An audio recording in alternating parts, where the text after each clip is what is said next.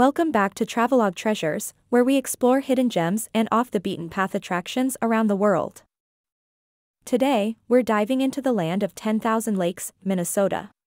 While it's known for its breathtaking lakes and lush forests, today we're shining a light on some lesser-known attractions. Before we dive in, be sure to subscribe, hit the notification bell, and give this video a thumbs up if you enjoy discovering unique places. If you've visited any of these spots or have other recommendations, let us know in the comments below. Now, let's get started. Coming in at number 10 on our list is the intriguingly unique Spam Museum in Austin, Minnesota. That's right, folks. This 14,000 square foot institution is entirely devoted to Spam, the polarizing canned meat product that has found its place in cultures worldwide. Prepare for an interactive experience that's all about Spam. Our ninth stop takes us to the world's largest twine ball rolled by one man, located in Darwin. This monumental marvel weighs nearly 10 tons and measures over 40 feet in circumference. It's the quintessential quirky roadside attraction. Next, at number 8, we have the enigmatic Devil's Kettle in Judge C. R. Magny State Park. Here, you'll find a waterfall with a mind-boggling twist. Half the river seemingly vanishes into a pothole with no known outlet. Seventh on our list is the Franconia Sculpture Park in Schaefer. This outdoor gallery boasts an eclectic collection of over 120 contemporary sculptures. It's a diverse blend of bizarre, thought-provoking, and aesthetically pleasing works of art. At number 6, we're visiting the unusual and nostalgic Ed's Museum in Wyckoff.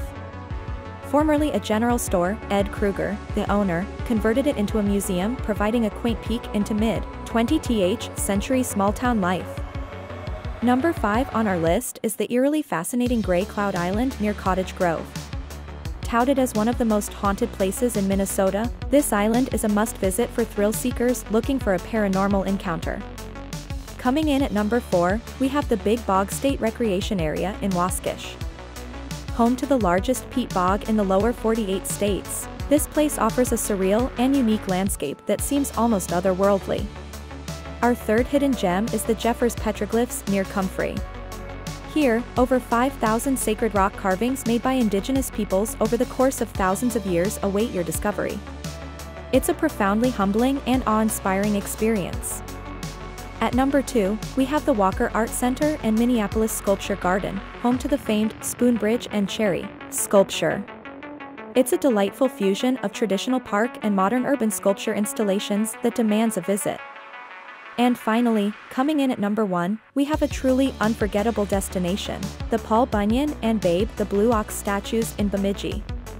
These legendary figures of American folklore stand proudly at the shores of Lake Bemidji, making for some excellent photo opportunities and lasting memories. There you have it, our top 10 unusual attractions in Minnesota.